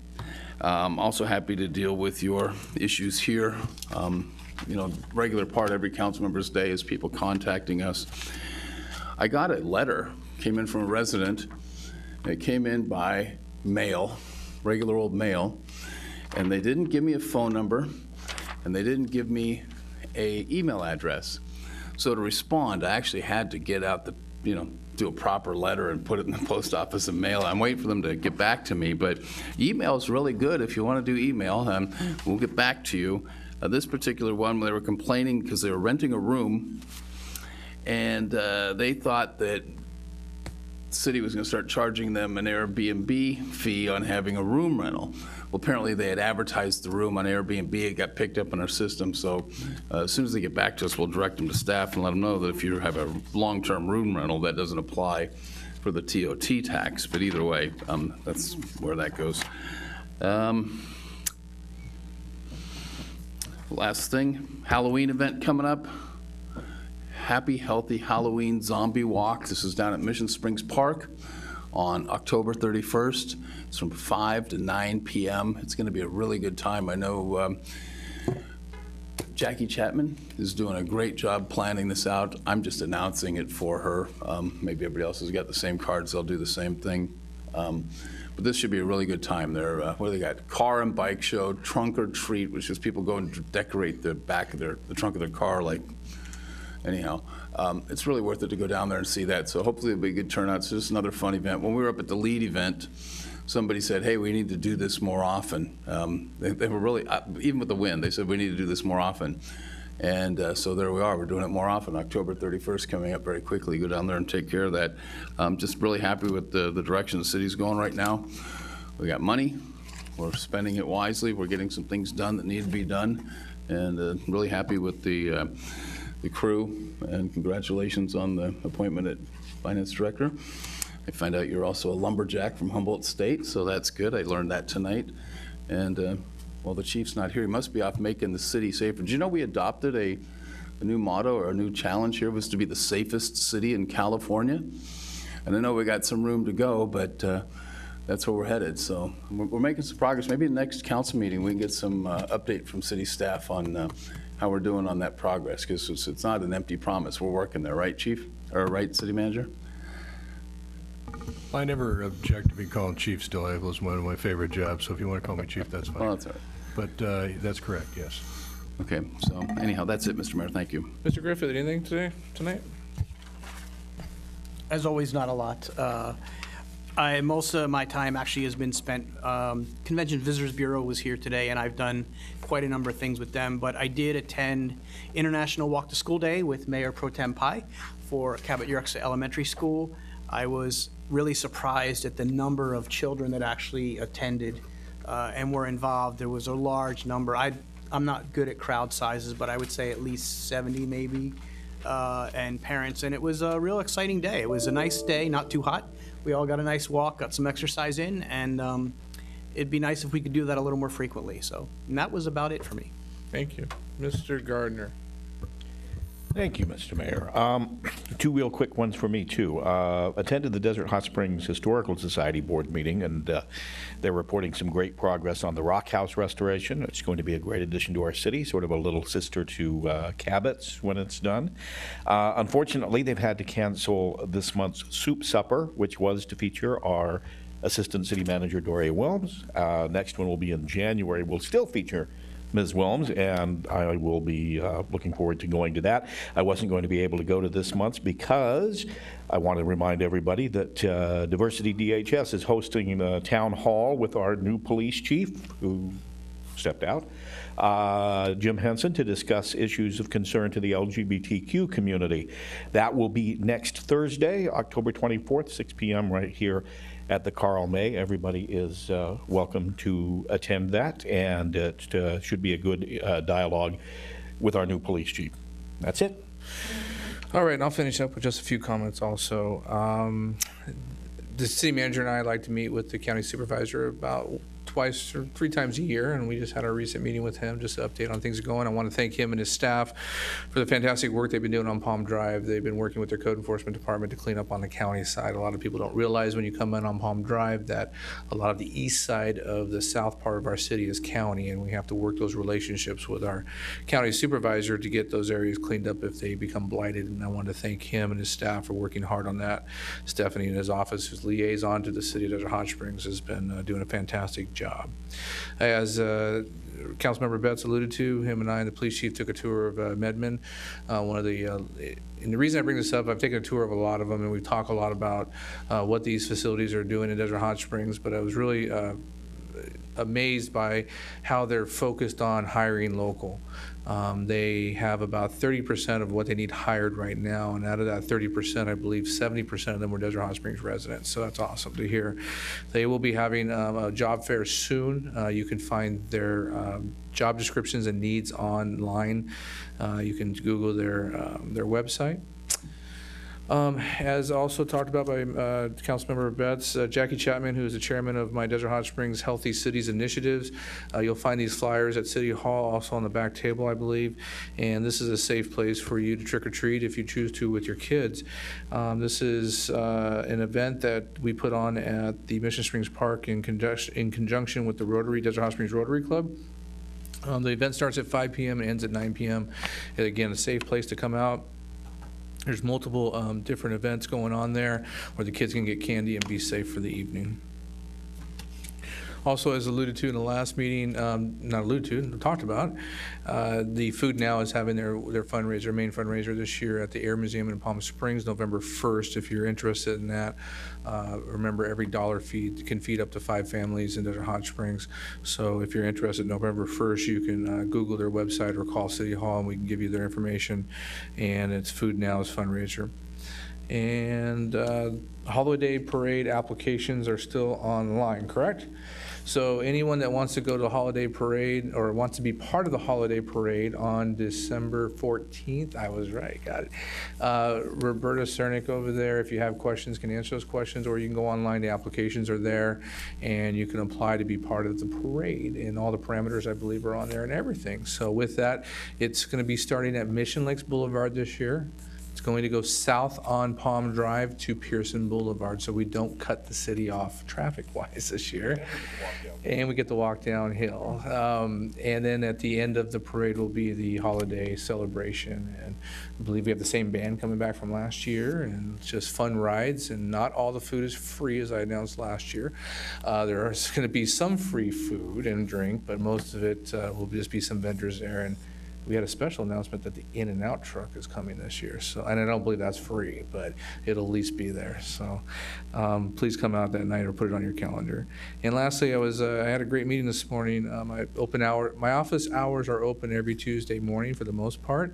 If you want to schedule time, you can call City Hall and do that and get on my calendar. But I had a visit from Ben Roberts. Ben Roberts is part of the ownership that owns the hockey rink in Palm Springs that was just announced, and he's going around to each and every mayor of the region and talking with them because he wants a collaboration. It's not just about having a hockey rink in Palm Springs, it's about what the region's going to bring. So it's a 10,000 seat stadium.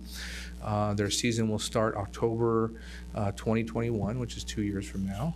They believe the stadium will be up and running within about a year and a half, and their season will start. And they haven't named it yet, but Chuck and I spoke to them. We want a really solid name, tough name. Yeah, tough name. Nothing like the Pink Panthers or anything like that. We want a tough name. So with that said, he's working on that. He's working around the valley, so some of the leaders in the valley might be able to meet him. I think he's going to be very visible, and they want a partnership with Desert Hot Springs, and knowing that a lot of the workforce comes out of here. So that was a great meeting. That's all I have tonight. So like I said, I made it short. We're going to get into our meeting. Before we go into public hearings tonight, I know I have quite a few staff members here, and I want to move administrative item number 11 up and do the report from the Leadership Education Action and Development Team. This is a receive and file report, but I'd like you guys to come on up and give your report, please. And then you don't have to hang out the whole meeting. I know Colleen loves to hang out during our meetings, but no?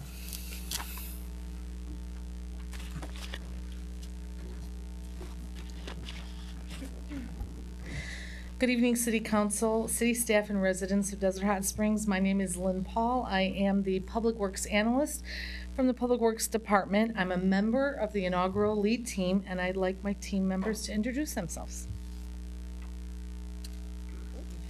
I'm Patricia Villagomez in the Planning Department. Colleen Michael, Building Department. Melissa Purcell, City Manager's Office. Angelica Villalobos, Finance Department. Vicky Alvarez, Police Department Records. Excuse me. Oh, I'm sorry. Daniel McVeigh, Code Compliance.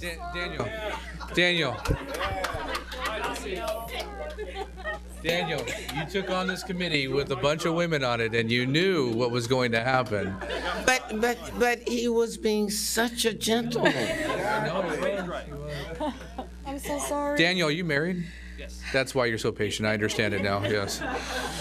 We're all nervous up here, so. First, I'd like to offer my thanks to my team members, especially Dan McVeigh.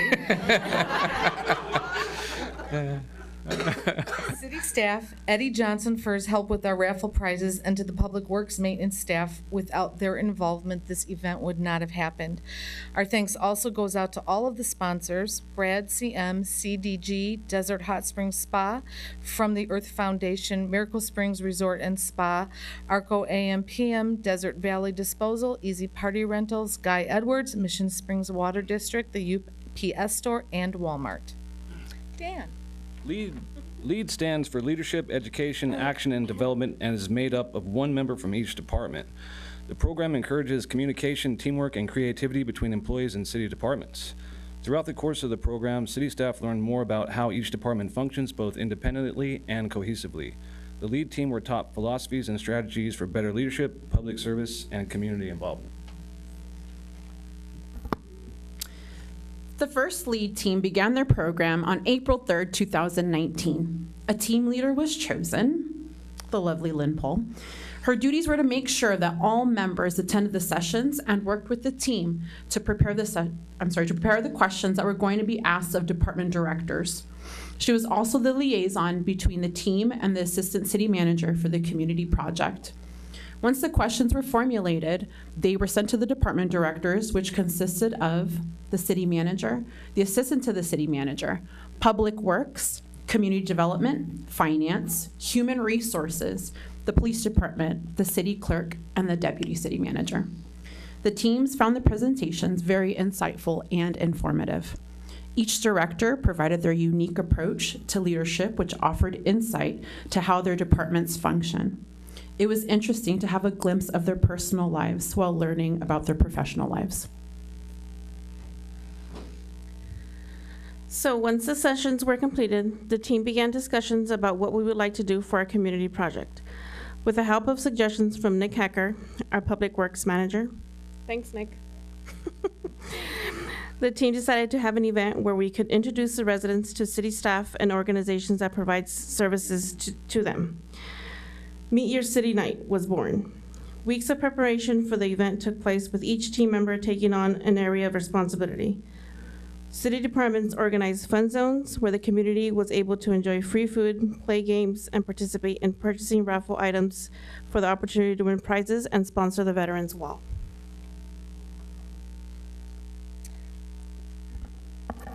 City tables included a dunk tank, pie eating contest, sack races, face painting, chalk wall art, cotton candy, raffle tickets, sales, photo booth, fire truck, snow cones, slide, petting zoo, and popcorn. There were various organizations that provide services to residents along with other vendors at the event. Were a food vendor, a DJ, and a live stream mobile blood bank. Rotary Club high school students were on hand to help city staff with their fun zones. The ultimate goal of the LEAD event was to promote interaction between city staff and local agencies while raising money for the Veterans Wall of Honor Fund. Raffle prizes were provided by many generous donors. Eddie Johnson, our Veterans Park caretaker, worked tirelessly in letting the public and local businesses know that there was going to be an event and that we needed raffle prizes. Thank you, Eddie, for all your hard work and dedication. The LEAD team is proud to announce that we raised a total of $1,669.87. Thank you to everyone who had a hand in raising these funds. We hope that everyone enjoyed the event. We'd like to thank the city for the wonderful opportunity and wish the future LEAD teams as much success as we've experienced in participating in this program. We've prepared a short presentation for your viewing pleasure.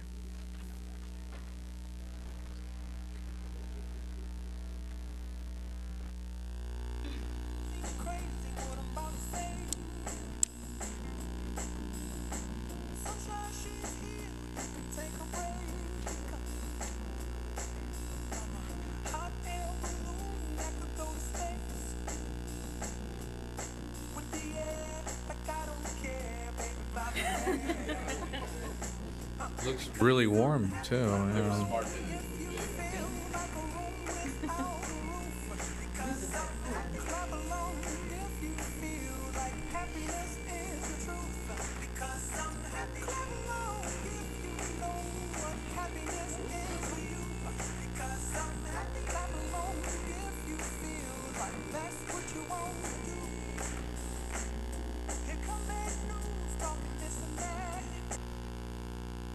So when Melissa asked me what I wanted to volunteer for, she never said there was a pie eating contest. I made several announcements. All there was, Mayor, is a dunk tank. Can you please be in it? They're doing nothing else that day, and all of a sudden I show up, and there's a bunch of things going on, Melissa.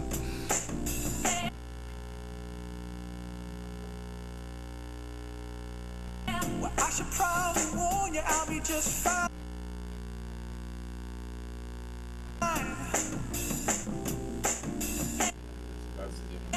No offense.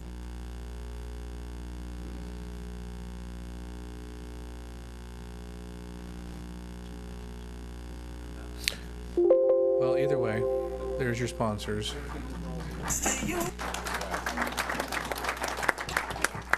We've been having a lot of technical difficulties. That's why we're building a new city hall for you guys. So. Sure, why not?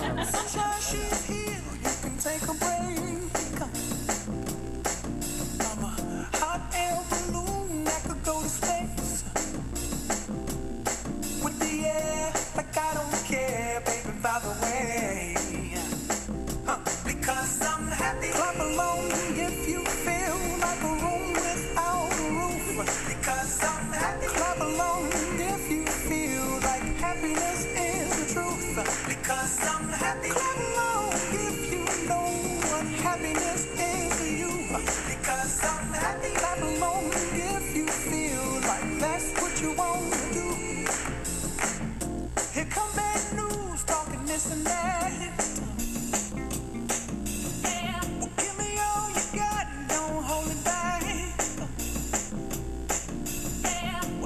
Probably warn you, I'll be just fine. No offense to you, don't waste your time. Because I'm happy. Clap along if you feel like a room without a roof. Because I'm happy. Clap along if you feel. First time I've seen that. Again, thank you guys. I do have a couple comments from the city council. Yeah, another round of applause. I tell you, this was a great event. I actually had fun, even though I got very, very wet. But you guys epitomize what the goal of this project and the overall lead thing is, and you guys were outstanding. I had a number of comments from residents about how wonderful the event was, that they would like to do it again next year, and I'm sure all of you want to pass this on to the second lead team for them to do next year because y'all worked so hard on this one, and it shows. And it shows as well, I think, how much of not just employees and workers and council members and that we are. This is a family here. This city is a family. All of our residents, all of our staff. I count all of you as friends. I think you're all absolutely fantastic. We have the best staff of any city in the valley, and I just salute you. I think it was an absolutely fantastic event, and if it were up to me, I'd give you all a day off, but it's not up to me. I was actually really quite, the slideshow was actually quite good. The crocheting guy in the corner was actually my partner, Eric Harris, and he had a blast doing that. So thank you for that, and good job. Any other comments? Yeah, Mr. Gardner, what's this business about a year from now? They're talking about doing this sooner than in a year, right? You guys are like maybe, what, 2 months from now, you're doing this all over again? Well, there'll be another lead group. 3 months? There'll be another lead group coming through, yeah. Two more. I heard the same comments that you did from everybody else. We need to do this more often, and more often wasn't once a year. If you guys stop talking, I can send these people home because they have to come back to work tomorrow. I gave them the day off. No, that's right. Ms. Pye, you had something? I saw your faces. Once a year is fine. All right, great job, guys. Thank you. Thank you.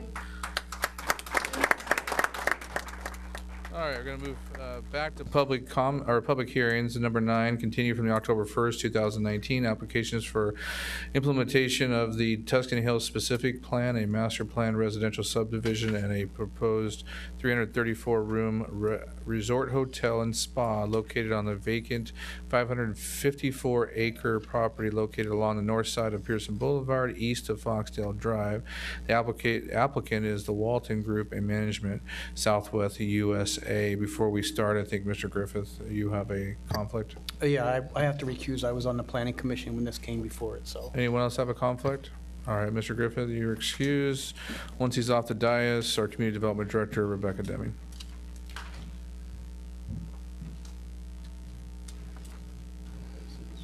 Go ahead. Staff is still working with the Walton Group to update some of the documents, so we're just recommending you continue the public hearing to December 3rd. Thank you. We need a motion to do that? I'm sorry, first, is there any public comments on this at this time? The public hearing, I still have to open up do I have to take comments now, or because it's being continued, I don't need to take comments? If there's anybody wishing to speak, I didn't see anybody, so therefore you could just go ahead and Is there continue. anybody wishing to speak on this? I see none. Okay, Mr. Betts? Motion to continue to December 3rd. There is a motion and a second. Any other comments? Please vote.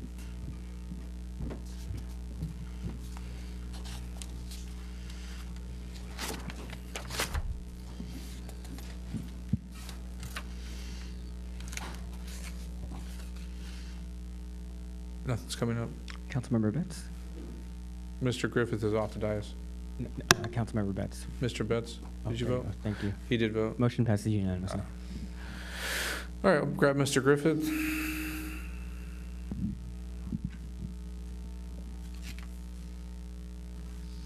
Mr. Mayor, while he's coming in the interest of time, it's okay if I go ahead and recuse. This item here seems to involve an area where our hair salon, White's Hair Salon, is right in the middle of it. We have a business, so because of proximity and the way the rules go, I'm going to recuse and not participate in this discussion. Thank you. Anybody else have a conflict in item 10? All right, I'll announce the item as Mr. Betts is making his way off the dais. This is the extension of an urgency or interim ordinance adopting a moratorium on the establishment of any marijuana facility as defined in Chapter 17.180 of the Desert Hot Springs Municipal Code, or any use or activity related thereto for properties located in downtown area near City Hall, specifically on Pearson Boulevard between Cactus Drive and Mesquite Avenue, on Palm Drive between Acoma and First Street, on First Street between Cactus Drive and Mesquite Avenue, and on Acoma Avenue between Cactus Drive and Palm Drive. Ms. Deming. Thank you, Mayor, Council. On September 3rd, after a duly noticed public hearing, the City Council adopted an interim ordinance temporarily prohibiting marijuana facilities within the subject area. The City Council amended the underlying ordinance to include language that shall not affect current existing approved entitlements or existing operations located in the subject area from being able to expand their businesses to adjacent properties, and exempting parcel number 639-293-029. If this is not extended, if the underlying ordinance is not extended, it will expire on October 18th, 2019. However, the City Council may extend the underlying ordinance for a period of 22 months and 15 days from the expiration date. The proposed ordinance before the City Council proposes to extend this ordinance for a period not to exceed 22 months and 15 days. If passed, this proposed ordinance would take effect immediately. Thank you. We'll entertain questions of staff. I just have one. We had a special circumstance at the last meeting. That person has processed all their paperwork, so they would fall under the category of the exempt. That is correct. All right. Any other questions? Mr. Mayor, members of council, before we open it up to public hearing, I just want to make a quick note that on section 5, which is on page 18 of your packet, there's a typographical error. The date in the very first line should read October 18th, 2019, Jen, rather than did August you catch 4th. That? You're slipping. Yeah, I was. There's about 700 dates in this, so I did not catch that one. That one's my fault. So it should say October 18th, 2019. I joke. Jan Pai is kind of our librarian when it comes to this stuff. She reads almost every word and checks spelling. So with that said, there's a correction on the date. So when we get to a motion, if we get to a motion, that would need to be amended. With that, I'll open the public hearing at this time. I will take, I'm sorry, was there any more questions for staff? No. I will open the public hearing at this time. I can take testimony in favor of this project or this moratorium. I see nobody coming forth. I will take testimony that are opposed. I see no one. I'll take testimony anyone in neutral. I see no one. I will close the public hearing at this time and go back to council discussion. Any more questions for staff? I will entertain a motion. I would move we accept the staff report with the correction of the date. I would second. There is a motion and a second. Any other discussion? Please vote.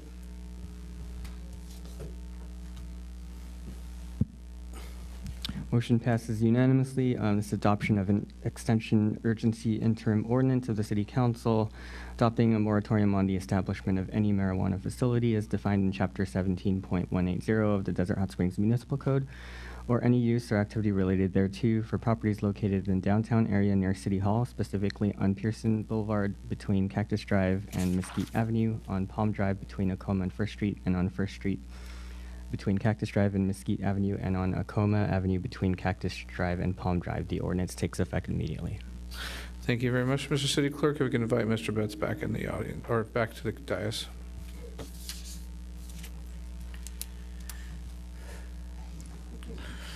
Mr. Betts is back on the dais. We'll move to the administrative calendar, or back to the administrative calendar. Item number 12 is a resolution of intent to annex one parcel, annex number 37, located east of Little Morongo Road, north of Dillon Road, APN 665-110-006, to the City of Desert Hot Springs Community Facilities District number 2010-1 services.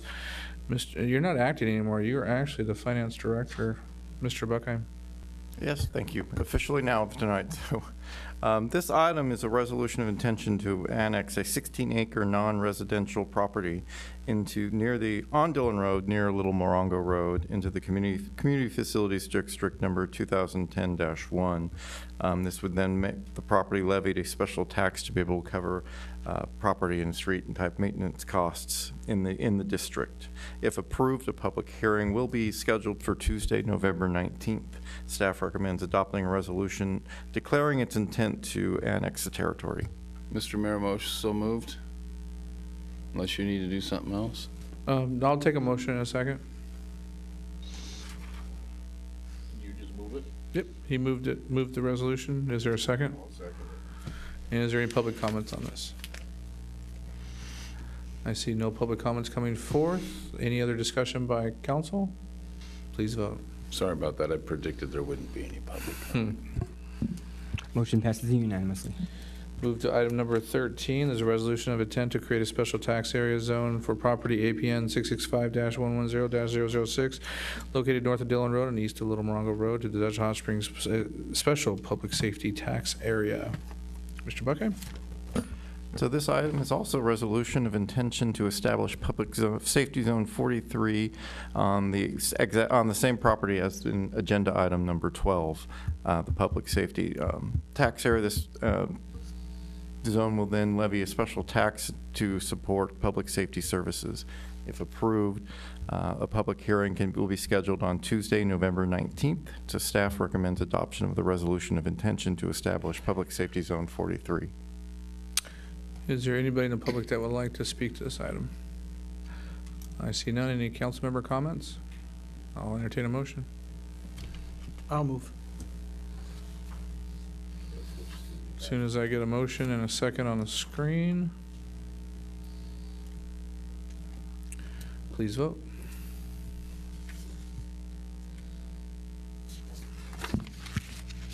Motion passes with Councilmember Betts opposed. That concludes our agenda tonight. There is a portion of this agenda that's for public comments. If anybody could not make it at the beginning of the meeting, was there anybody who would like to speak in public comments that were not here at the beginning of the meeting? With that said, we do have a special meeting next week. Mr. City Manager, it's on the housing element, correct? Is there anything you'd like to add about the special meeting next week? There'll be two items, a housing element and also an item on the grocery outlet.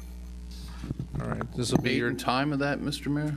I was getting to that. October 22nd, which is next Tuesday at 6 p.m. here at the Carl May Center. The housing element is part of our general plan, and this is a piece that needs to be updated. And this is a public hearing, and it is time sensitive. That's why we're having a special meeting on that. This is for our state compliance. With that, if I have no other comments, we are adjourned.